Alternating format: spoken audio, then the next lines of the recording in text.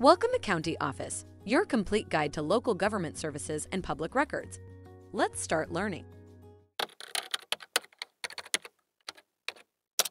What to do if driver's license is stolen. Losing your driver's license can be a hassle, but having it stolen can be a nightmare. Here's what you should do if it happens to you. First, report it to the police. This will help prevent identity theft and protect you from any criminal activity that may occur. Next, contact your state's Department of Motor Vehicles, DMV, to report the theft and request a replacement license. You may also need to provide additional documentation, such as a police report or proof of identity. If you have any credit cards or other forms of identification in your wallet, be sure to cancel them and request new ones.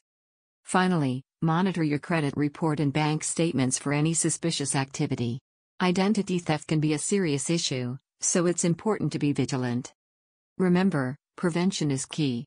Keep your driver's license and other important documents in a secure location and never leave them unattended.